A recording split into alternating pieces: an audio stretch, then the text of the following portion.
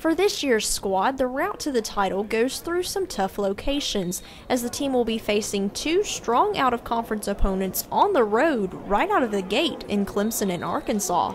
And the schedule doesn't get much easier facing the Sun Belt teams. You know, we have a tough schedule. Clemson's a great team. Arkansas, all the Sun Belt teams are great teams, and we're going to have to get prepared every game. We're going to have to play our best game every single game just to pull out wins. We just got to be mentally prepared to step in, in front of 80,000 people and get ready to go.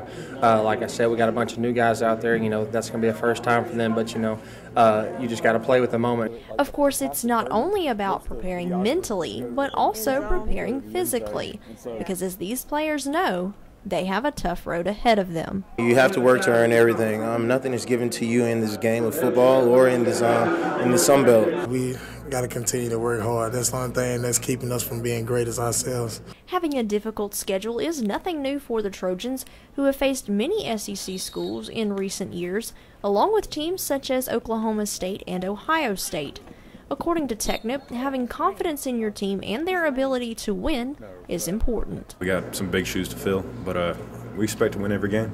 We go in game planning to win every game, and I think if our offense gets rolling early, we'll have a good chance. Danielle Percival, Troy, Trojan Vision Sports.